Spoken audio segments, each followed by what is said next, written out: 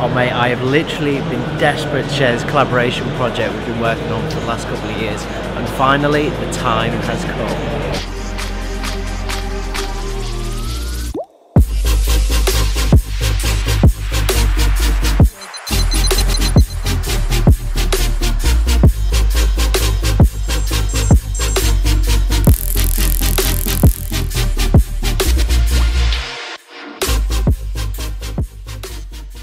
So we are absolutely finally here. This is the Arc Vector. This is Mark Truman, CEO of the company of Arc.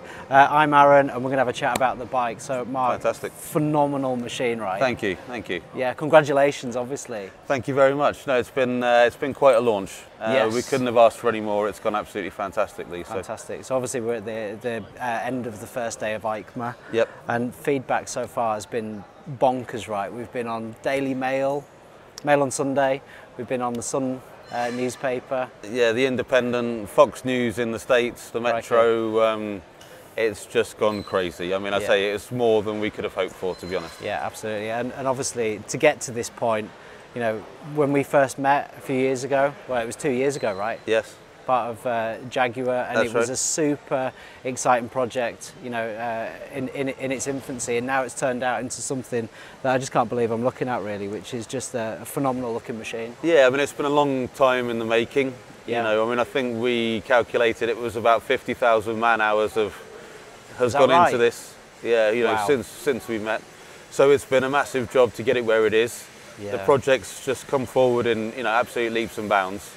And we're incredibly proud to have been able to develop it along with our partners, such as you and the other guys that have been involved. There's been quite a bit of talk today, and you know, when I read about the press release and stuff about the team that has gone behind making this bike, you know, and there's sort of talks about Avengers Assemble and all that kind of stuff. Yeah. But I've spent the day kind of chewing the fat with a lot of the engineers who have been involved in this, and some actually really serious guys behind the project, and everyone to a man has been sort of super proud of what they've been able to achieve with this bike. Absolutely, we wanted, you know, the right kind of people. Yeah. And you know, the people have really been handpicked. Yeah. For people that we know, they really know what they do, but they're also people that were willing to tear up the rule book and throw it away and go, okay, well, knowing what we know, but let's have a look at this now from a blank piece of paper. Mm-hmm. And you know, we've had guys from Formula One, you know, MotoGP, you know, top-end automotive, luxury cars, as well as the traditional sort of motorcycle brands, all collaborating on this. Sure. But if there's one thing that combines them, it's that mindset. You know, that mindset to be able to say, do you know what, you know, let's start with a blank piece of paper and see what we can do. Fantastic. So, you know, tell us a little bit about the bike, if you wouldn't mind, Mark. No, absolutely. So, I mean, the main thing about this bike here really is the monocoque construction. Okay. So the bike has no chassis. Okay. The battery is the chassis. It's also the aesthetic A-surface, you know, that you can see. Fantastic. So give us a couple of the main specs of the bike, if you wouldn't mind, Mark. So 220 kilos. Okay. 16.8 kilowatt hours, which gives you a range of a realistic range of 200 miles. Yeah. And in terms of power? So 103 kilowatts. Yeah. You know, over 140 brake horsepower for those that deal in horses. Yeah.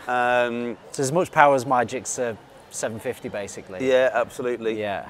But with a huge amount of torque. Well, see, this is the thing that I can't quite get my head around, because I was talking to one of the engineers and we're saying nearly 400 Newton meters of torque. Nearly 400 Newton meters of torque. Which is just mind-blowing. That's what it's capable of. Yeah, right, okay. Obviously no rider will ever see that because they won't be on it for long.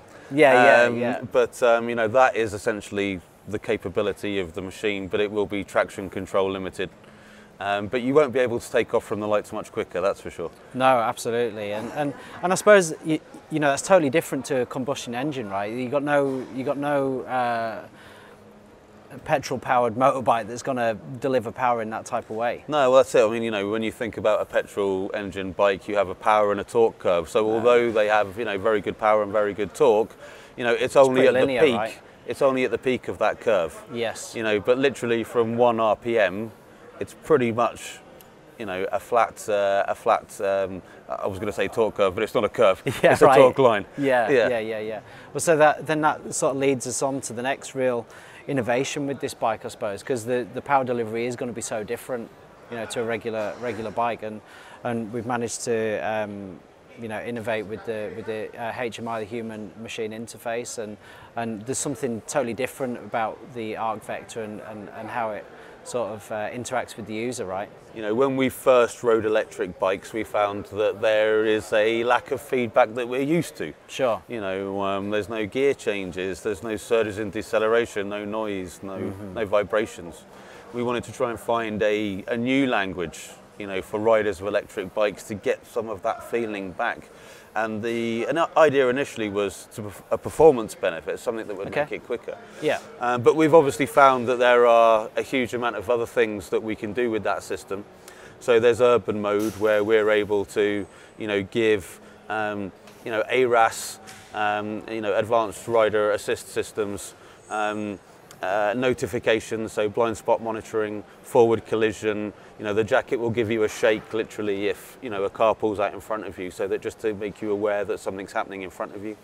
You might get a tap on the back, which rises up your back the closer the car gets in a blind spot monitoring situation. Wow, super clever stuff. Yeah. So obviously at Knox we've been collaborating with ARC on the armour system and really housing that HMI unit and the way that the haptics work, right? Yeah, that's it. I mean, you know, collaborating with Knox was a you know, was a natural choice for us. You know, with that reputation in safety, but also style. You know, a fantastic British brand. You know, that's known globally.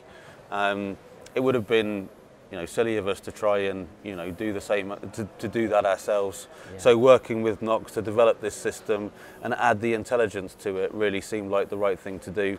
And I think between us, you know, we've come up with a really fantastic offering. Totally agree. And certainly every product that we're going to be making as part of the bike is going to have the armour jacket, it's going to have the outer jacket included in it. All custom made, hand built in the Lake District factory, using the absolute finest raw materials that just exist. So, you know, this is a really, really premium product. Yeah, absolutely. I mean, you know, with the price tag of this bike, and with the level of customization that you have on the bike, we needed something that mirrored that, you know, for the apparel and for the rider wear. And yeah, so having something which Knox can tailor fit to the customer obviously gives it that certain je ne sais quoi. And that, along with the helmet is the key to the bike. Okay. So yeah, there is no key, the helmet's the key. You get within 1 meter of the bike with the helmet and then the bike will start. It sounds absolutely incredible, and, you know, can't wait to potentially have a go on it. Yeah, don't worry, you'll be having a go, I promise.